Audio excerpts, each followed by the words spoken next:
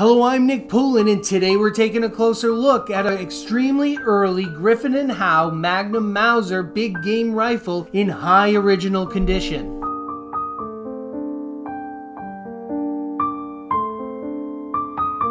Chambered in .404 Jeffery and manufactured in 1925, this fine classic rifle was probably made for the lighter 300 grain Jeffery bullet, for use at long-range heavy game, as this rifle has a 28-inch half-round, half-octagon ribbed barrel. The central portion of the rib is slightly milled away, leaving an integral quarter rib fitted with 3 folding leaf rear sights and a front ramp holding a white bead. The ramp is also fitted with a knurled sight protector, and the top of the rib is engraved number 114, Griffin Howe, New York. The caliber is at the left rear. The Magnum Mauser square bridge action with stippled receiver ring is marked with the Oberndorf marking on the sidewall with thumb cut. The top of the square bridge is also stippled, and the right side of the bridge is fitted with a Lyman 48 receiver sight.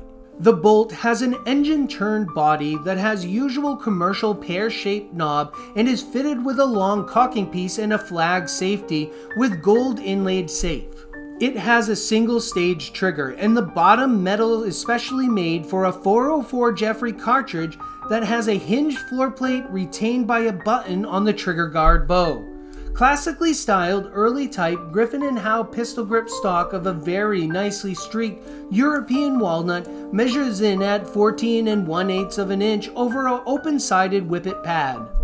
The stock features a shadow line right hand cheek piece, steel grip cap, horn fore-end tip, engraved steel recoil bolt, and usual high-quality Griffin Howe point pattern checkering with mullered borders at the grips and around the fore-end. A vacant silver oval is present, and sling eye are on the toe line. The condition of this extremely early 1925 Griffin Howe Big Game Magnum Mauser rates very fine, with a bright shiny bore and fine mechanics.